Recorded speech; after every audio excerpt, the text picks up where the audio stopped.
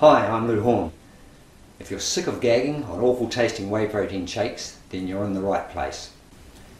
I'm about to show you how to mix your protein powder quickly and easily, and a number of options for making it taste as good as something you would order in your favourite cafe. You wouldn't think too much can go wrong simply by adding a couple of spoonfuls of powder to a glass of your favourite fluid and stirring it with a spoon. But what should be a straightforward process can turn out to be a mini disaster. So here are my recommendations for mixing your whey protein. Your results may vary a little between brands due to different ingredients, but overall these recommendations should apply. This is how to mix whey protein. Firstly, we're going to do it in water. And firstly, and most importantly, use a dry spoon for mixing process. When protein has been added to the glass, only then put in the spoon and start mixing. A clear round bottom glass is preferable to use for mixing, as any whey powder not mixed can be seen easily through the glass and scraped off with your spoon and mixed till fully absorbed. Also, using a round bottom glass helps in the dry powder not catching in the crevices in the bottom edge of the glass.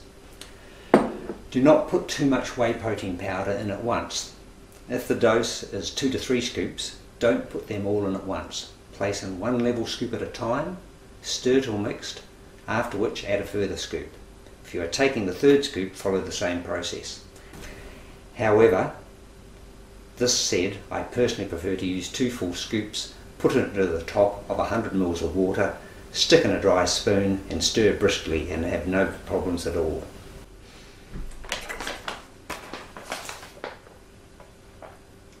One and two. Take your dry spoon, put straight into the liquid and stir briskly.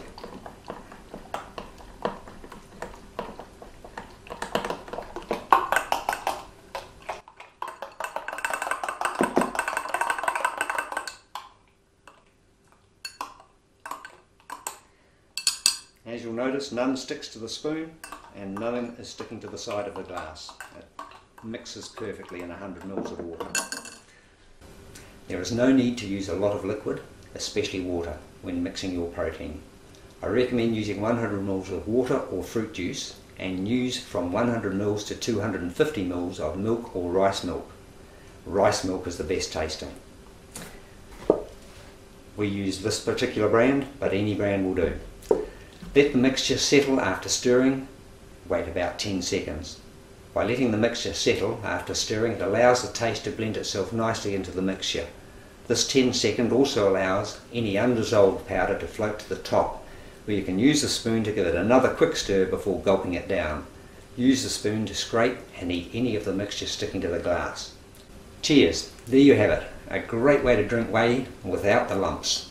I hope you enjoyed this information. Thanks for watching.